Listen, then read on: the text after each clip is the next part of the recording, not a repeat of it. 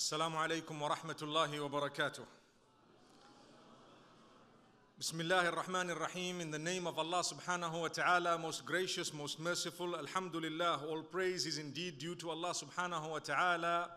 Wassalatu wassalamu ala Rasulillah. Blessings and salutations upon Muhammad sallallahu alayhi wa sallam.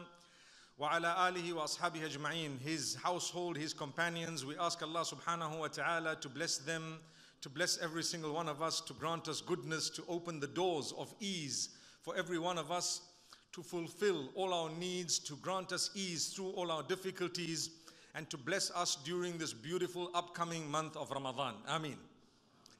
My brothers and sisters, we all know that Ramadan is around the corner. Am I right? Which corner?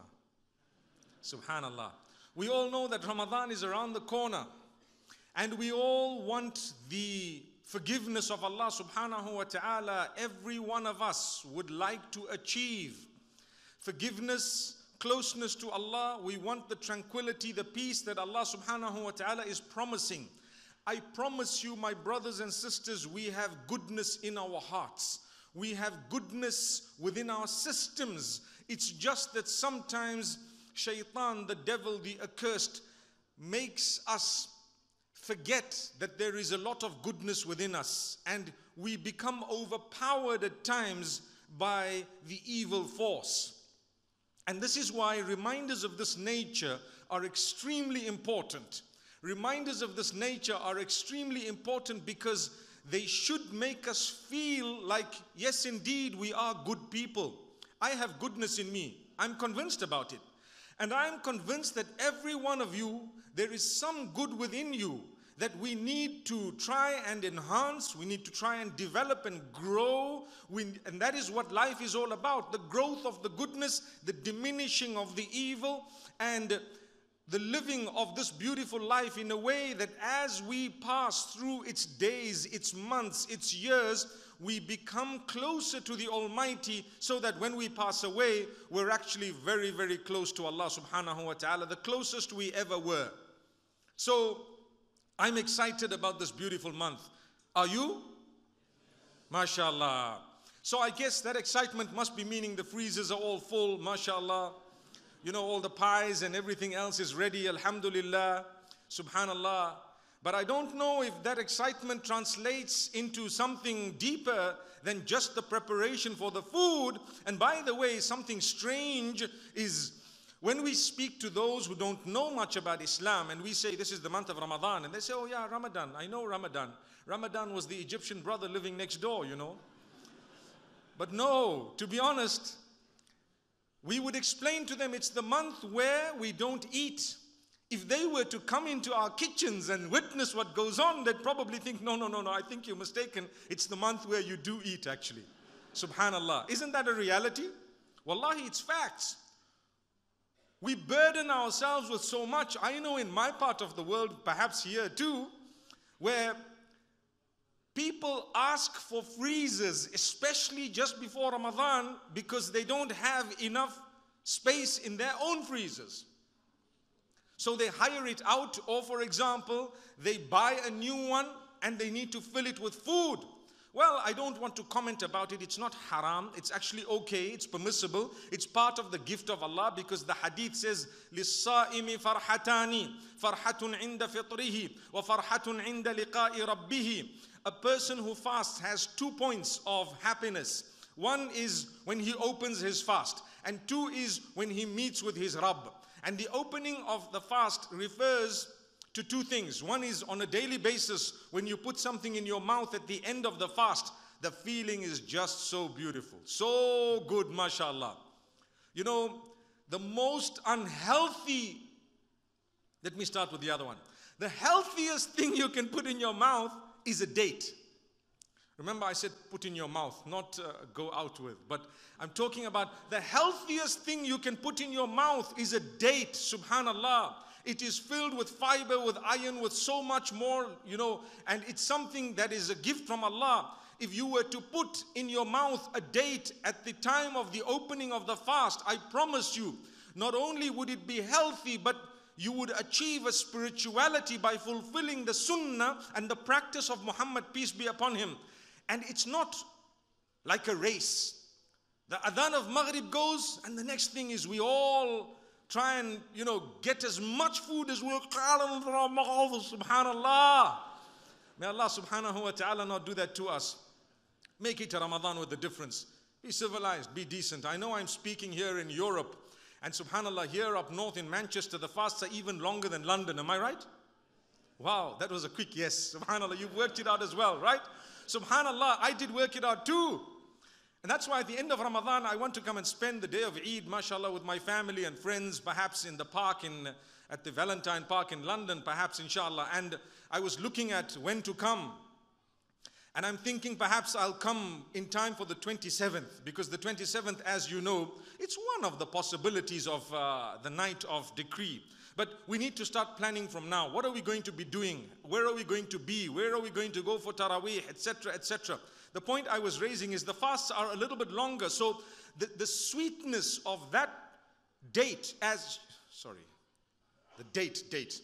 the sweetness of that tamr, okay, that you're going to be putting into your mouth, subhanallah, is such, my brothers and sisters, that the dua you make at that juncture, Allah says, it is for you. That point, what is the dua you're going to make? Oh Allah, grant me forgiveness. Oh Allah, accept this fast from me. Oh Allah, open my doors. Oh Allah, help my brothers and sisters across the globe who are suffering. I pause for a moment. My brothers and sisters, every day of Ramadan, undertake from now, at the time of iftar, we are going to pray for those who are suffering across the globe. Is that a deal? Inshallah. It's the minimum you could do. We are going to reach out, subhanallah. Look at what happened. Do you know what just happened? Didn't we just say, oh Allah, help those who are suffering across the globe? I was struggling with the heat. As I said that, and some must have said, Ameen. This fan actually came on, the air conditioned, and I could feel it. Subhanallah, it's amazing. Instant response to a dua. Amazing. So my brothers and sisters, we must promise Allah subhanahu wa ta'ala that the dua, the supplication we're going to make is not going to be selfish. Not just for me. It's not me, myself and I. No, it's about the others as well. We have a family, we have a community, we have an ummah, and we have humanity at large. We need to pray. We need to pray hard. We are taught that when you pray for others, the angels pray for you in the same way. When you ask goodness for someone, that goodness is being asked for you. Become in a habit of making a good dua rather than a dua of destruction. Because if you make a dua for destruction for someone else, the evil effect of that dua might just rebound onto you. Remember that. It's a reality. If they don't deserve it, it's going to come back to you. So try to get out of this habit of making dua for destruction and evil for others. Oh Allah, break that person, destroy this person, damage that person. I don't even know what words people use in their dua. We rather say, oh Allah, soften their hearts. Oh Allah, open their doors. Oh Allah, help them. Oh Allah, grant them goodness. Oh Allah, make them pure, etc. So we're making ourselves pure as well as a result. So we have a long fast, mashallah, tabarakallah. And the healthiest thing you could put in your mouth is a date. The most unhealthy thing that you could put in your mouth is, I'm hearing people saying samosas, fries. I didn't say anything. I haven't even said it. I just said is, and I left the blank. So you filled it, subhanallah, with your own words. But what are you going to be having more of? The healthy or the unhealthy? The unhealthy. Unfortunately, why? Because it's tasty. Okay, that's a very, very interesting observation. We would love our pies and our fries and our savories and what we've prepared. You know, back at home, my wife sent me a picture on WhatsApp of one of her friends. The freezer is so beautifully organized with tubs, subhanallah. Each tub says day 1, day 2, day 3, day 4. And I'm thinking this is supposed to be the dhikr of Allah and the plan of what you're going to do to gain closeness to Allah. And here we have day 4. And these are, I actually have it on my phone. These are tubs. In them there is food. Subhanallah, you can actually see. It's plastic, you can see through. And I'm thinking to myself, okay, it's not haram. But look, my brothers and sisters, something very important. Are we not all becoming more health conscious? I want an answer. We're becoming more health conscious. As time passes, people are talking of organic. People are talking of this, that, everything else. I told you the most unhealthy. Everyone knows already. Too much oil, too much this, too much that. Unhealthy. Cholesterol, what have you. Carbs. Everyone wants to limit what they're having because we all want a figure. We all want a body that looks good. We all want, subhanallah, to feel healthy. We all want goodness, etc., etc. But I want to tell you something. We are so concerned about this health of ours and the way we look that we go out to spend hours in a gym, 45 minutes to 2 hours a day. We will sweat. We will struggle. We are dedicated. We will not want to miss at all. We make sure we stay away from certain foods just because you want to look good, just because you want to get rid of something called a love handle, you know. That's why there's so little of love nowadays, because those handles are missing, by the way. May Allah subhanahu wa ta'ala grant us protection. Okay, I'm just covering myself, alhamdulillah. So, my brothers and sisters, it's a reality. People make an effort. They are dedicated. You offering them something, they tell you, I won't eat because it's not healthy. I want to tell you, my brothers and sisters, if we had a shape spiritually, I wonder whether we would like to look at ourselves in the mirror. That's the type of shape we would be. The most unhealthy things we do for our spirituality. We are never at the spiritual gym. And by the way, going up and down in salah is not the gym. It's the quality of it. It's the way you pray. Allah subhanahu wa ta'ala requires a minimum. That's a fact. The farad and what is compulsory, I cannot decrease that for you. But what I do know is the quality of it is more important than anything else, because when I obey Allah, I'm doing it for my benefit, not for His. So I want to discuss this issue of dedication during the month of Ramadan.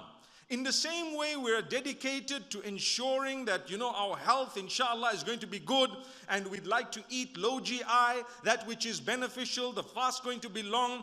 One of my friends here, seated here today, I'm sorry to, well, it's not an embarrassment, but to mention this, he gave me a box of chocolates, okay? You know what it says? From the USA, the Ramadan bar. Have you seen it? Subhanallah. You know what it says on there? Subhanallah. The fasts that last. Subhanallah. You put it in your mouth, you eat it, it's supposed to last a long, long time. It's a Ramadan bar. Well, I'm happy to have received that, but I want to tell you the effort we're making to ensure that the food is correct is only a small percentage. It's supposed to be a small percentage. More than that, I need to change my life. When you would like people to look at you, to turn, for example, may Allah make it halal. People do it for haram reasons. When you want people to admire, when you want to feel good, actually, we should be doing it for us to feel good in reality. I'm doing it for myself. People say, well, I'm dressing very well. I'm dressing for myself. I'm talking about any one of us. It's not like I'm dressing to show someone and so on. But when we would like people to look at us in a good way, and we're neat and presentable, we need to know that on the day of judgment, we also need to be neat and presentable. That presentability is going to be connected to something else, to your closeness to Allah, your religiousness, your spirituality. Whether or not you were determined in the same way you were determined at the gym, determined for your salah, determined to obey Allah's instruction, to abstain from prohibition, and to correct ourselves so that we can develop the good side that I said moments ago every one of us actually has. I have a good side, you have a good side. But I need to grow it, you need to grow it as well. Develop it. And in that way we will be able to earn the pleasure of Allah subhanahu wa ta'ala. So my brothers and sisters, I need to start from now, opening the Quran from today. Number one, I don't know if I'm actually going to witness the beginning of Ramadan. Does anyone here have a guarantee that they're going to be alive to witness the first day of Ramadan? No. If that's the case, I need to say, Allahumma ghfirli dhunubi. Now, right now when we're seated here, I invite you to call out to Allah subhanahu wa ta'ala, oh Allah, forgive my sins. Oh Allah, I've done so much of wrong. Forgive my sins. Oh Allah, if you take me away in a condition that you are pleased with me. We've all done wrong, myself included. Kullu bani Adam khata. Every human being commits sins, makes mistakes. But the best of those who constantly make mistakes are those who constantly repent. وَخَيْرُ الْخَطَّائِينَ التَّوَّابُونَ. The best of those who constantly make mistakes are those who constantly repent. Why do we repent? Because we believe in Allah. Someone came to me and told me, well, if I commit a sin and I ask Allah's forgiveness, will He forgive me? I said, yes, indeed, immediately He will. For as long as you're genuine, you're sincere, you've regretted your sin, you're asking Allah's forgiveness and you're promising Him you're not going to do it again. He says, what if I fall in it again and again and again and again and again? I told him, if you keep on seeking forgiveness with all the conditions, it's a sign that you believe. Because the disbelievers, they don't want to seek forgiveness. To them, they're doing nothing wrong. For us, there is the element of regret. You do something wrong, you have an element within you saying, I shouldn't have done this, it was bad. What is making you think I shouldn't have done this if it's not your iman? That means there is a flicker. Let's try our best to hold that candle in a way that the wind does not blow it out, by quickly engaging in tawbah so that the flame starts growing a little bit more. Subhanallah. You know, you have a candle, subhanallah. We would not like on a dark night for that candle to be extinguished by the wind. But what we would love, definitely, is for it to provide light in such a way that we benefit. The same applies to us.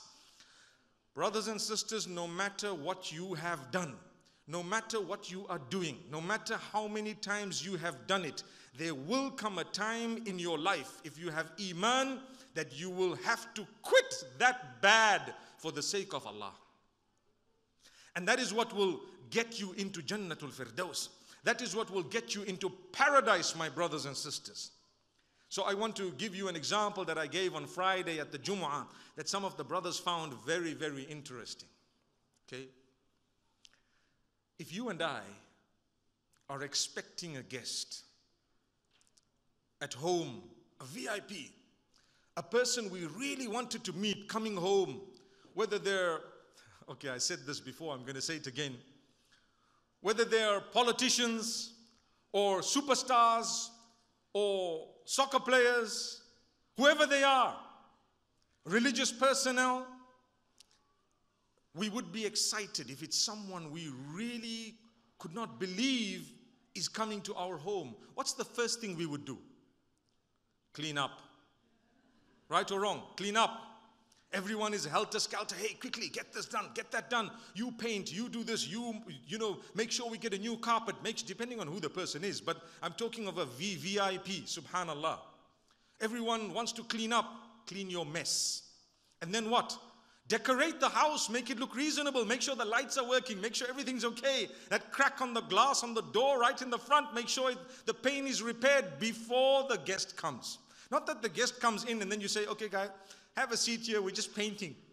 Subhanallah. No one does that. Have a seat here, we want to fix that glass. My brothers and sisters, we would also go as far as getting clothing that that person would consider decent, reasonable, acceptable and good. So I buy myself a new suit, and as it is, you know, the sisters have a new habit of every function needs a new. Don't pretend like you don't know, subhanallah. A whole new outfit. Everything is new, different. I cannot wear the same thing to 2 functions in my life. That's an attitude that is void of gratitude. Remember that. You can wear the same thing throughout. No problem. Make a difference. If you can afford it, alhamdulillah, but learn to do something constructive with what you're not wearing. Don't let more than a certain number of pieces of clothing pile up in your wardrobe. Learn to give things away. Because what shaitan does, and I'm diverting a little bit, I'm going to get back to my original story. I'm opening a new window here. You know, we're taught that with the computers. So, subhanallah, your wardrobe, what shaitan does, you know you haven't worn this for so long. Shaitan says, no, leave it. Don't worry. You're going to need this. The next one, yes, you're going to need this. The one 25 years ago when I got married, I'm going to fit into this. Don't worry. It's okay. A day will come. Subhanallah. And then the other one, keep this. You know what to do? Even if one day Allah has blessed you to go back into whatever shape you may have been, and I've known of people who've gone into more prim and prop shape than they were the day they got married, because obviously they started going to the gym and before they didn't. You can sow something else, you can get something else, learn to give things away, Allah will give you more. أَنْفِقْ يَبْنَ آدَمَ يُنْفَقْ عَلَيْكَ. O son of Adam, spend and it shall be spent upon you. Give and you will be given. If you don't give, you're not going to be given. Learn to give. It was difficult for me a few years ago when I opened my wardrobe and I said, time to practice what you've been preaching. Subhanallah. Looked into the wardrobe and saw all these lovely thobes, mashallah. And I said, you know what? We're taking them all out. Give them in a good condition. Many of us wait until there's a hole, there's something wrong with it, the button's missing. Then you say, give this away. And then we go to someone and say, this is brand new, by the way. There's only a button missing. Only a button missing that rendered it completely useless. According to you, you're giving it to us, when you yourself would not make use of it. The Quran talks of people who do that, and the Quran says it's not a good habit. How can you give something you yourself wouldn't take? So learn to open, because Ramadan is a month of generosity. I promise you, my brothers and sisters, the beginning of Ramadan, open your closets, your cupboards, your wardrobes. Not only are we cleansing ourselves, our homes, that guest that I spoke about moments ago, going back to that window, the guest I spoke about moments ago is Ramadan, more important than any human being who can visit you. Just like you will clean your home, clean your act, clean yourself, cut out your bad habits. If you really have that one bad habit, you and I know we have to get rid of, whatever it is, whether it is a toxic person on my mobile phone that I'm in touch with, that my spirituality is being rendered useless by, cut. There is something called a block on your phone, by the way. Have you used it? No, you haven't. You don't even know where it is sometimes. Use it, it helps. I think I have about 365 blocked persons on my phone. But that's obviously different, because you get bombarded everywhere. If you don't give me your name, the next best thing, you're blocked, because I don't know who you are. You could be someone intending to harm. Possible.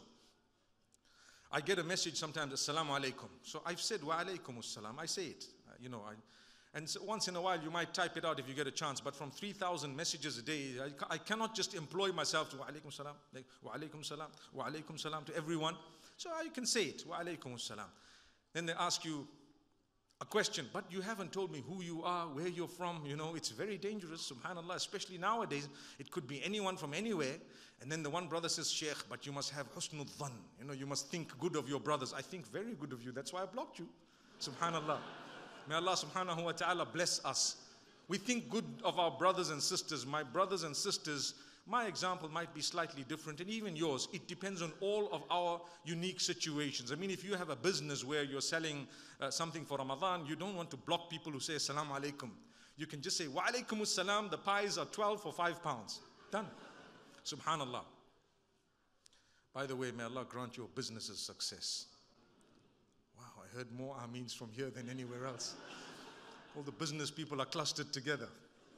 So my brothers and sisters, that Ramadan, that month is a guest. It's going to come to us. Don't wait for Ramadan to enter and then you fix the cracked glass and then you want to paint the home. No, before Ramadan my glass is ready. Before Ramadan, just like my pies and my savories are day 1, day 2, day 3 and everything else, I would love also to have a preparation of what I'm going to do, which masjid I'm going to go to, how much Quran I'm going to read, my bad habits. Right now I know the one bad habit, I'm going to quit it for the sake of Allah. The one good thing that I know I have to do, I'm going to strengthen myself to do it for the sake of Allah. Why? Because it's Ramadan, subhanallah. It's Ramadan coming in. I have a request. If every Ramadan we can add one good thing and subtract one bad thing, in 20 years, inshallah, we would really improve ourselves. My brothers and sisters, is that asking too much? I only heard one no coming from there somewhere. Subhanallah. Well done, my brother. MashaAllah. MashaAllah. MashaAllah. No, it wasn't a sister, Sheikh. Don't worry. But it might have been. The sisters are a little bit softer. In fact, all the sisters might have answered, but there's a hijab, Sheikh. So my brothers and sisters, it's not much. Let's be serious. we can eradicate our habits. You know, we got here together to feel good about the fact that we're Muslims. We believe in Allah. We believe in the last day. We want to reach out to humanity. We want to reach out firstly to ourselves by getting closer to Allah subhanahu wa ta'ala. We have to. My brothers and sisters, there is no way that we have an option. We are going towards Allah. We're getting closer to death. When I die, I want to have done very nice things for others whom I lived with, and for myself with Allah subhanahu wa ta'ala. I want to have improved as the days pass, and this is why we have the gift known as the month of Ramadan. So we will start this month, we will commence this month in a way that we are prepared by the will of Allah subhanahu wa ta'ala. You know, I spoke about it yesterday in Jum'ah. Again, a very interesting factor. I want to repeat it for the benefit of myself and yourselves. You see, we look at our phones a lot. So now, mashallah, the Muslims, we have a Quran app on our phones, right? But how many of us open that app every single day? Put up your hands. Every single day you have the Quran app opened. Okay, very few hands. Put your hands down, mashallah. May Allah subhanahu wa ta'ala grant us Jannah. May Allah strengthen all those whose hands were down. MashaAllah. Ameen. My brothers and sisters, we have WhatsApp. That is probably the most used application on our phones. Do you agree? I heard a loud yes. So now comes the idea where I had told one of the brothers, I said, you know what? We need to introduce an application known as What's Quran. Because the what's is making everyone open things, you know. Every little while, boom, boom. Middle of the night, people are supposed to be asleep. And you know what? In your sleep, you don't even know. It's like default, automatic. Wallahi, the messages of the Quran should reach us in a more powerful way. Every time you pick up your phone, are you prepared to read a verse of the Quran before you read your message on WhatsApp? Are you prepared to do that? Very few yeses. Subhanallah. See that? So anyway, I want to give you good news. That application has been made. It's called Nakhtim. Go and search for it in the Arabic language. Nun, Kha, Ta, and Mim on Google. What it does for you, something amazing. It has the translation and it has the Arabic. It depends what you want to do. So you pick your phone. When you open your phone during the day, before you get into your phone, it asks you to read one verse of the Quran in order. In order. You read one verse of the Quran, and then it takes you into your phone. You can do what you want. You pick your phone again, you read one verse of the Quran. The people say that those who are utilizing this application seriously, some of them are completing the whole Quran every 15 days. That's how much they're using of their phones. But that's only if you're serious, subhanallah. And another thing it does for you, it protects you from bad and evil messages. Because imagine I'm reading the Quran, وَالَّذِينَ آمَنُوا وَعَمِلُوا الصَّالِحَاتِ, etc., etc. And then I open the thing and I'm seeing totally haram messages. It doesn't go together, right? I'll probably delete it, say astaghfirullah, close it again. Sahih, subhanallah. You read a verse saying, tell the believers to lower their gazes. And then you open the thing and, wow, I better lower my gaze. Okay, low. So that nakhtim is so important, my brothers and sisters. You know what? I think it's about time we thought about such applications and we use them. May Allah subhanahu wa ta'ala grant us all goodness.